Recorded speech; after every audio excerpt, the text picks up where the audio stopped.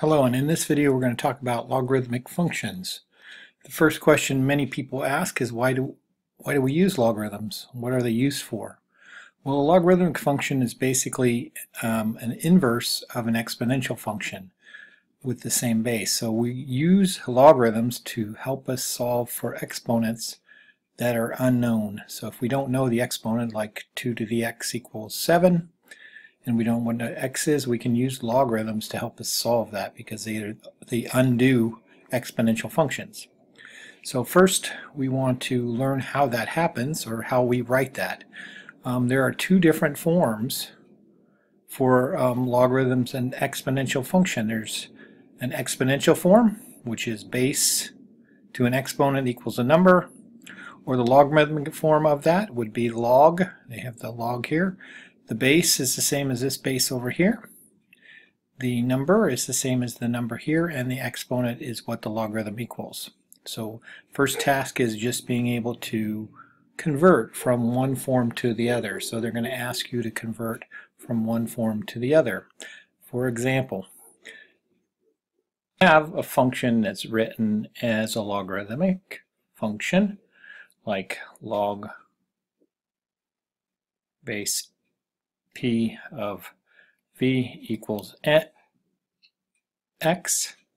then we can rewrite this in exponential form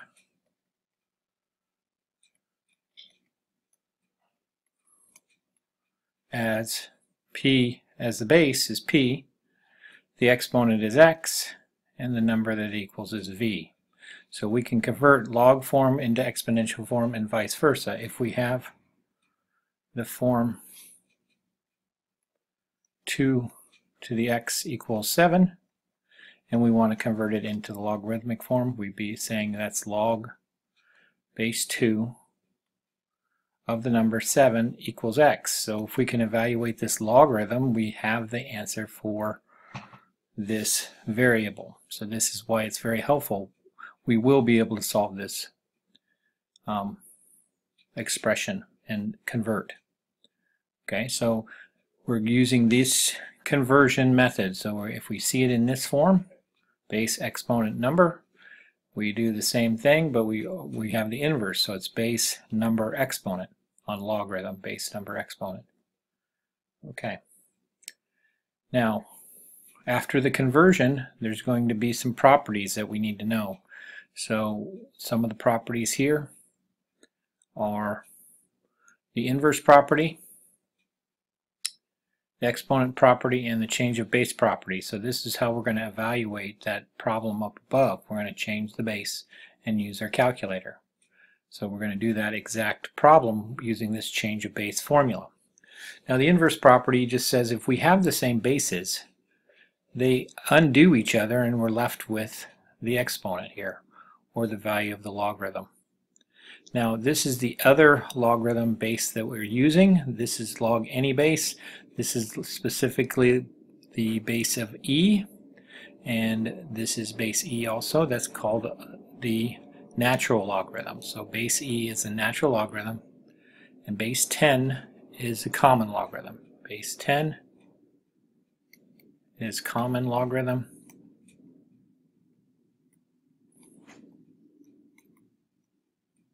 And base e is natural logarithm.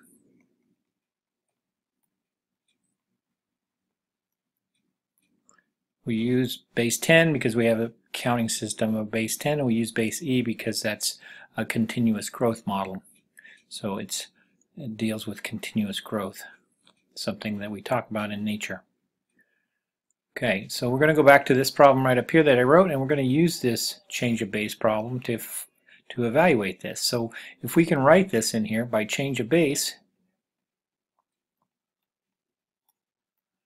then we can write this as log of 7 over log of 2. Or we can write this as ln of 7 over ln of 2. Now your calculator will have these two basic logarithms built in. The base 10 and the base e are built into the calculator. Let's take a look at a calculator here. We'll bring up a graphing calculator. Scientific ones have the same type of keyboards. On this one, the logarithms are right here. You can see them on the left. It's log base 10 here, and ln, that's base e.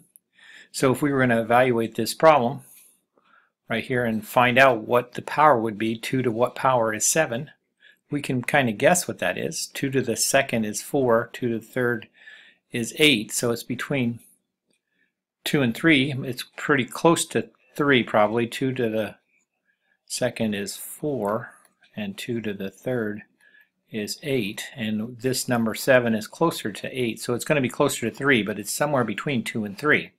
So let's take a look and use our change of base to figure that value out. So we do that. Here's our calculator. We can either type in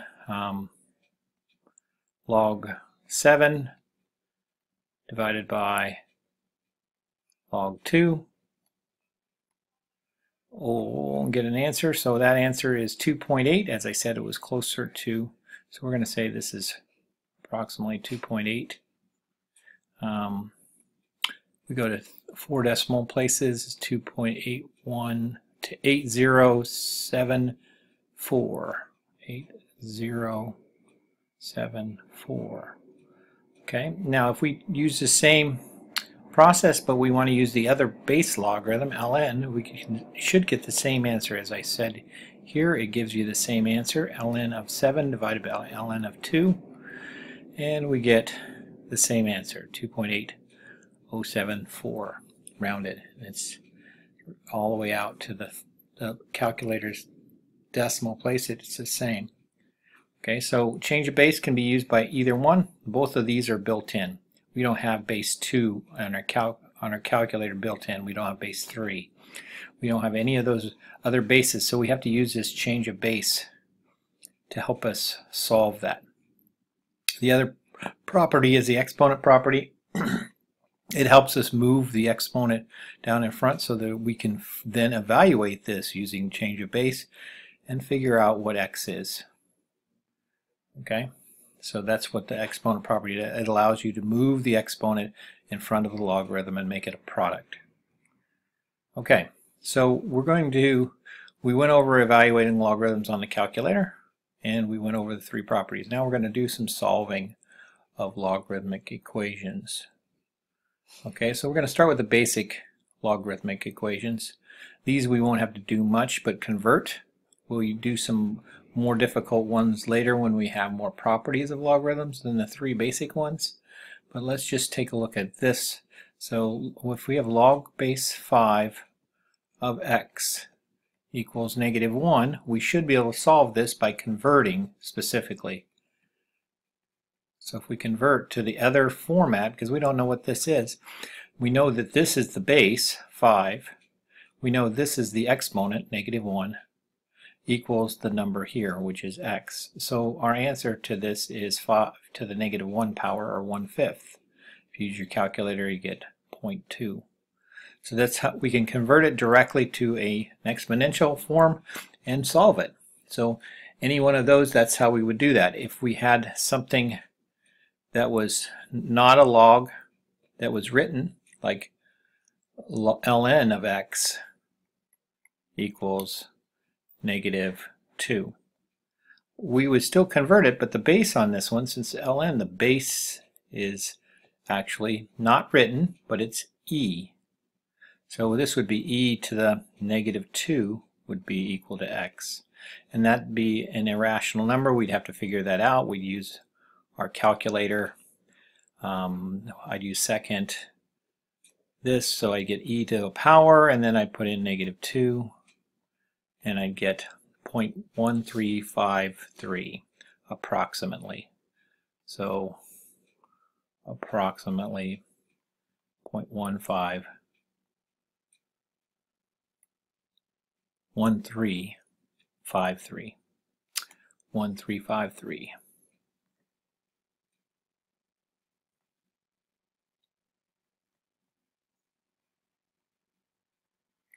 Okay, for this one. Now if we don't see a number, but it's the other logarithm that we don't see a number under, that's usually just a log. Log of x equals say 2. That would convert to, since there isn't one there, but it's log not ln, that's going to be base 10 because it's a common logarithm. So we'd convert it to 10 to the second power equals x, or x is 100. Okay, so we can do that simple conversion. Now we can also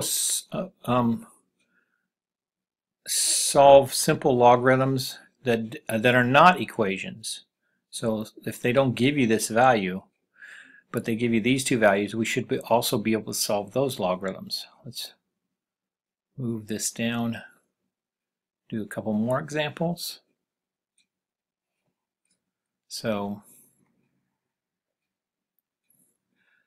if they don't give you the value here, but they write it as just something like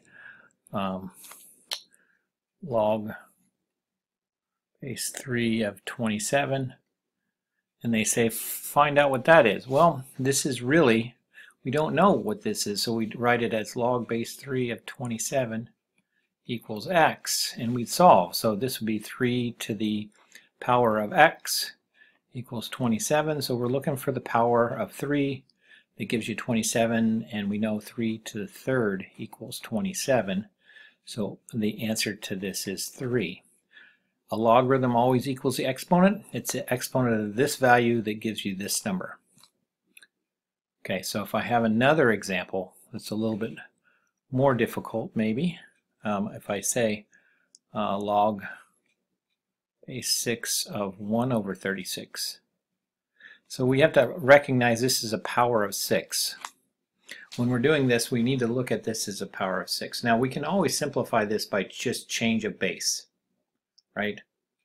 We can change a base on this. This is log of 1 over 36 over a log of 6. That's the change of base. So if we did that, that would give us the answer in our calculator. But if we can recognize this is a power of 6, this is actually log base 6 of 6 to the power of negative 2. Since these bases are the same, we can then reduce that out, and the answer is going to be negative 2.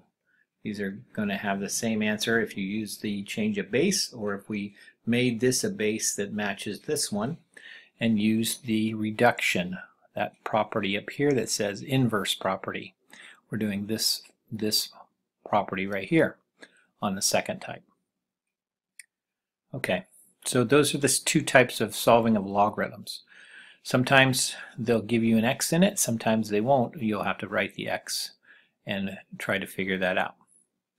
Okay, new properties we're going to use mostly are change of base and identity properties.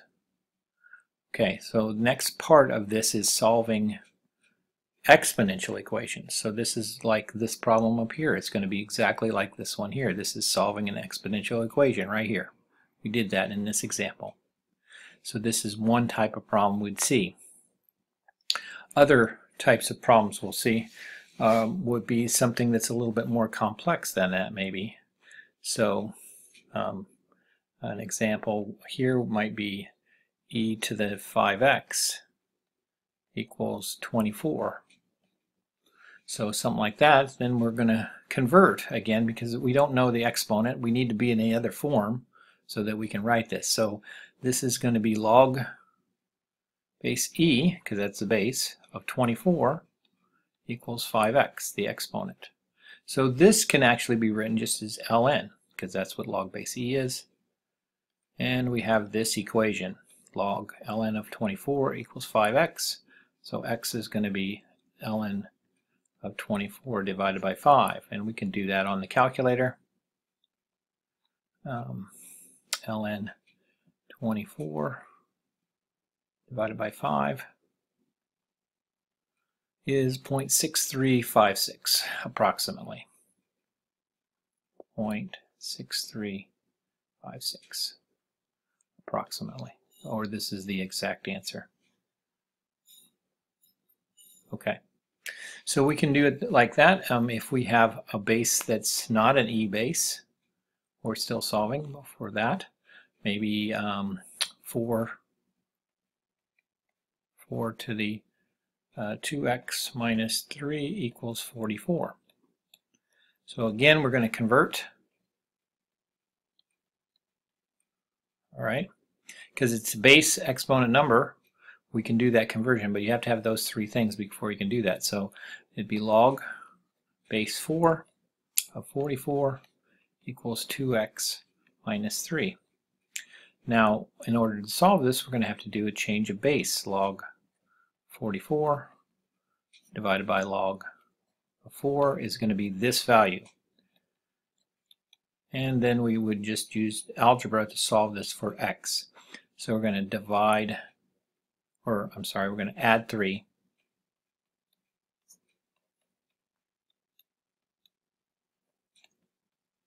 And then we're going to divide by 2. So we're going to take this whole answer and multiply it by 1/2. This is dividing by 2.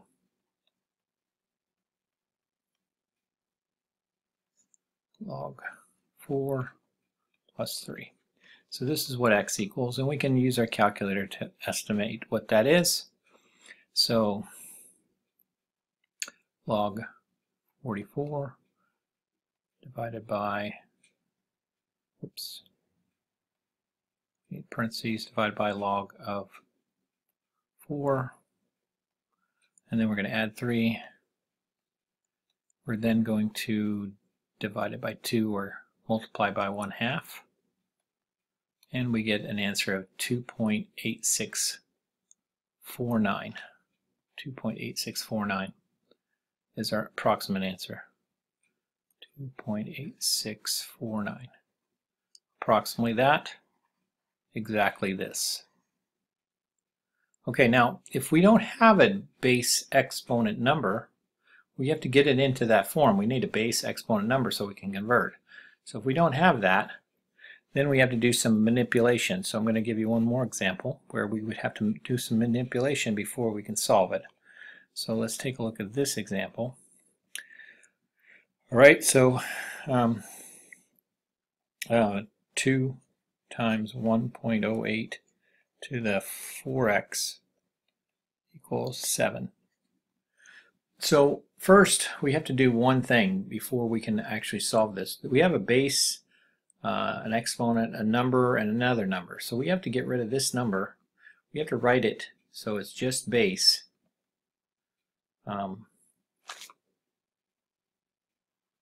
Before we convert it to logarithm, we need to write it so it has one base, 1.08 to the 4x power equals 7 divided by 2. We divide both of those by 2.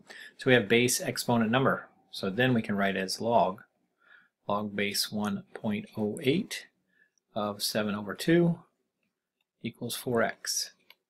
And we can solve that by the change of base again. We write as log of 7 over 2 divided by log of 1.08 equals 4x. And then we would divide by 4 or multiply by 1/4. Since we already have a fraction there, I would multiply by 1/4. And this is our exact answer for x. And if we wanted to find the approximate answer, we would use our calculator to do that. So log of 3.5, because that is 7 over 2, divided by log 1.08 equals, and then we want to divide that answer by 4 or multiply by 1/4. So we got 4.0965. 4.0965 is our approximate answer. 4.0965 is our approximate answer, and our complete answer that's not rounded is this one. Okay, so that's solving using the properties for exponents. All right, we have 2 more things to do here in this section. We'll move to the next page. We want to look at the different models, the different intervals of the growth and decay models here. Then we want to change between these forms. Maybe we want a continuous model, maybe we want a yearly model, maybe we want a monthly model. So we need to know how to be able to do that. In case they ask if you want a yearly model or you have a continuous model and you want to change it to a yearly model, what does that look like? Okay, so our yearly model is just going to be f of t equals a times b to the t. Okay, so that's also written as a times 1 plus r to the t power. R is the rate of growth or decay. Decay would be minus. If it was decaying, it would be 1 minus r. Monthly, we would change this. We'd use the same format here. It's going to be the same format. It's going to end up in the same format, but this form changes. So the b here on this one is 1 plus r, or 1 minus r if it's decaying. On this monthly one, we would change it to 1 plus r divided by 12, and 12t here goes as a power. Okay, so we would still convert it to this, but we would have to evaluate all of this part to get b. So b here on this one, b is equal to 1 plus r over 12 to the 12th power. That's what b is. Okay, for daily, we have the same model, but we're using 365 for days. 365t. So that means b here is 1 plus r over 365 to the 365th power. So in this case, b is going to be this part right here. Okay, now continuously we make this go to a large number. That makes it basically change to an e value. So in this case, we're going to get a times e to the kt here. So this part right here is equal to b. So this part right here, so b equals e to the k. All right. Now, if we're going to change forms, we would use this to make sure we can change this form to a to the bt. Now, in order to change it to the other form, we would have to do the inverse of this. We would have to find the k value. So in order to do that, we would convert this to find the other form. So in converting this, we would be log base e of b equals k.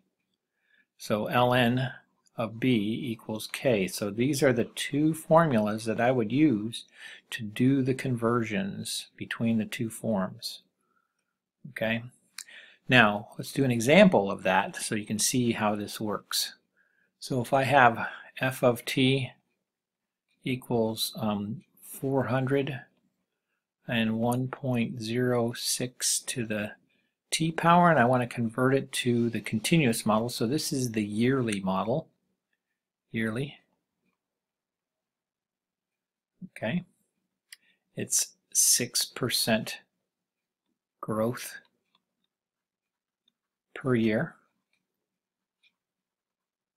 Okay, and if I want to change it to the continuous model, then what I want to do is I want to take this right here and find out what k is. So my other model here is f of t equals 400 e to the some power t. Now we need to find that. Now that power is found by using this formula. We know what the base is. In this case, the base is 1.06. If we take the ln of 1.06, we get the k value, which is what goes in this box, is k. Alright, so we just use my calculator here, and we take the natural log of 1.06 0.06. So 0.58. Okay, so this one's going to be 0.058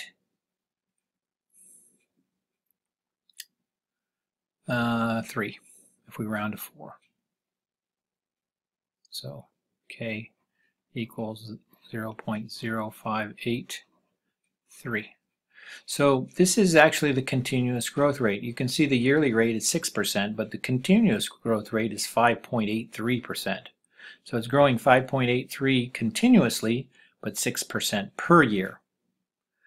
Okay, so this is the model that I would convert it to. Now, if I have this in reverse, I'm doing this in reverse, for example, and I'm given a function that has 772 e to the 0.45t, and I wanted to change it to the other format, which is 772, and then we want to fill this in with some number.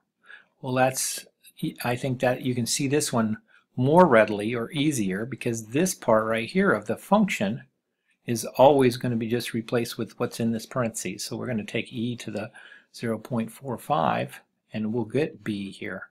And that's the formula I have right there. B is equal to e to the k value.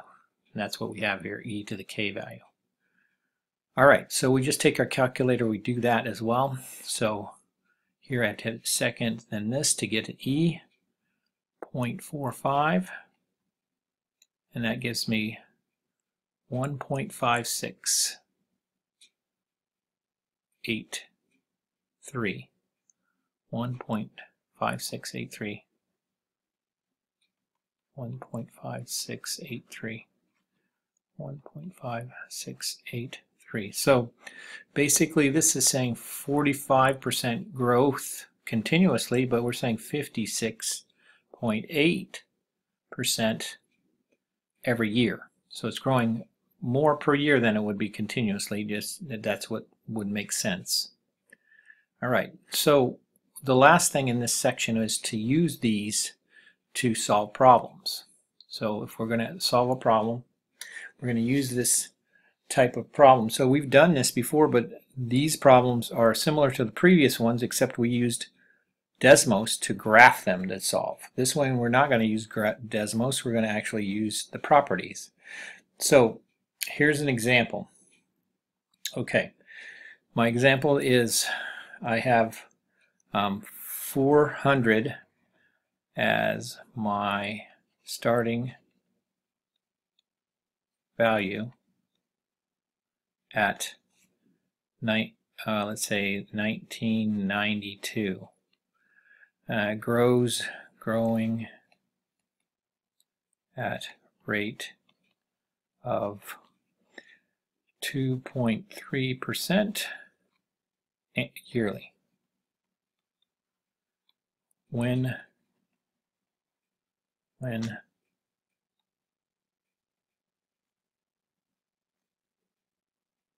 will population reach 550?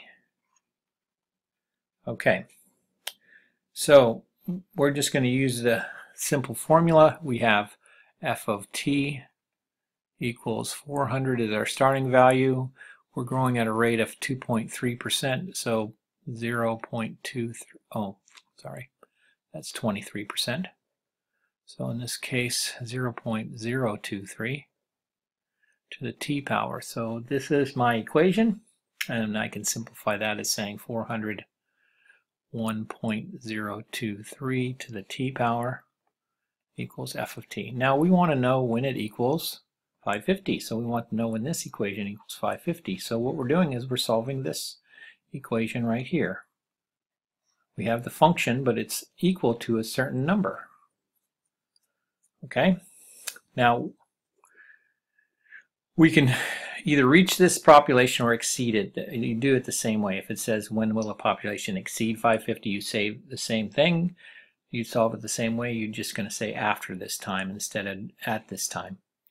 Alright, so we're solving this. So the first thing I would do, going back to my example, is to divide by this number because I need a base exponent number. I have two numbers here. So I need to get rid of those and make them 1. So the first step in this process is to divide by 400. So I get 1.023 to the t equals 550 divided by 400. Okay, reducing gives me this. 5 goes into that 11 times, 5 goes into that 8 times. So it's 11/8. So we would then convert it. So log base 1.023 of 11/8 equals t. So this is going to tell me what time it's going to be, and then we're going to add that to the value of 1992 because we started at 1992 being 0 for t. Okay, so and I'm going to just use a change of base. Log of 11/8 divided by log of 1.023. And we're going to get a decimal for that. So log of 11/8 divided by log of 1.023 is going to be 14 approximately, 14.00. So we're going to say 14. So it's going to be 14 years after 1992. 14 years after 1992. So that'd be 2006.